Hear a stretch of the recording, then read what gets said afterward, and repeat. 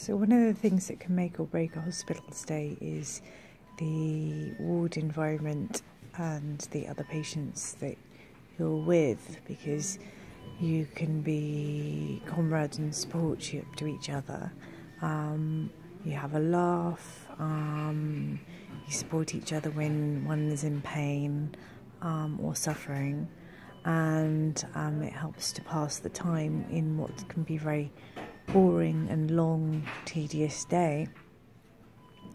My stay's been extended by 24 hours because I wasn't able to get the complete picture of information I wanted from an orthopaedic consultant, and probably having to accept the fact that unless my condition is well managed conservatively, it could eventually lead to surgery, although I hope that won't happen for a long time now.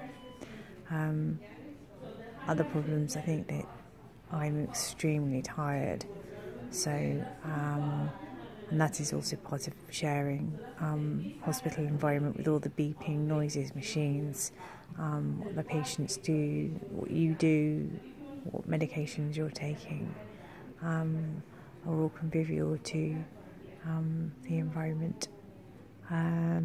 Additionally, food, hospital food, interesting topic.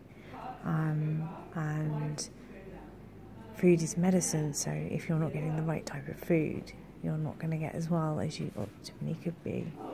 All parts of interesting discussions that were had today.